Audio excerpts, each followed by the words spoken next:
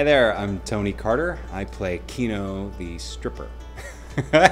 I'm the stripper at the beginning of the show who's a part of a Chippendales troupe coming through town that gets the ladies all kind of amped up and sort of plants the idea in the main characters' minds about maybe doing a strip show to make some money.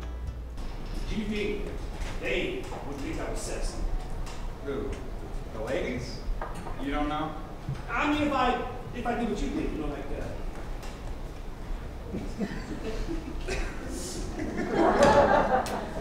I think it'd be pretty funny. I actually did a good chunk of research.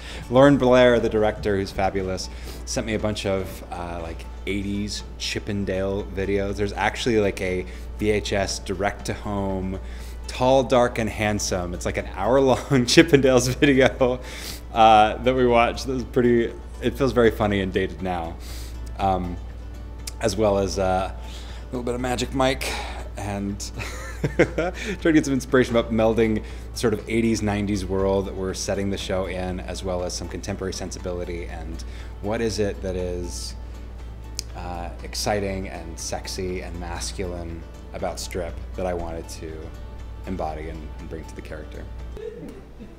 Well, I've got a show to do. This time I'm John Wayne. Go figure. But hey, he's working at the mall. One of the things that I really love about the full Monty is it allows our characters to start at a kind of cringeworthy level of relatability.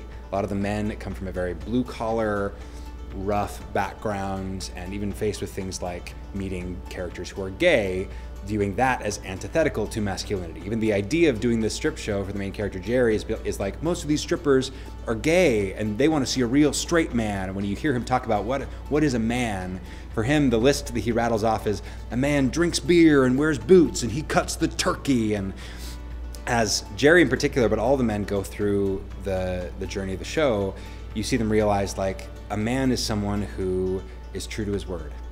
A man is someone who takes care of the people in his life. A man is someone who can be trusted and relied on. And the sort of community that these men form, they learn that being a man is much more than being manly. be putting you on the business. I'm through acting for Kixie. I'm going to be doing the weather for WXXI in Rochester. Oh, don't want to lose my seat. Break legs. The audiences have been really, really great. They're really fun. I think a lot of people come because they've seen naked men on the poster, and so we get a lot of that really like woohoo, a lot of woo girl energy, which I need at the top of the show when I'm coming out and like stripping off my fireman outfit. But there's so much heart in the show, and I love watching the audience go from like, yeah, take it off at the beginning of the show to really caring about the characters in the show and falling in love with them and cheering for their successes and wanting them to succeed. And then we bring them back to the end where now they're going, woo, take it off. But it feels so much more like we're championing these men who have really struggled and gone through it, and now we're rooting for them and in their corner. So I think audiences come with one expectation and get so much more than they bargained for, and in the end get everything that they were looking for.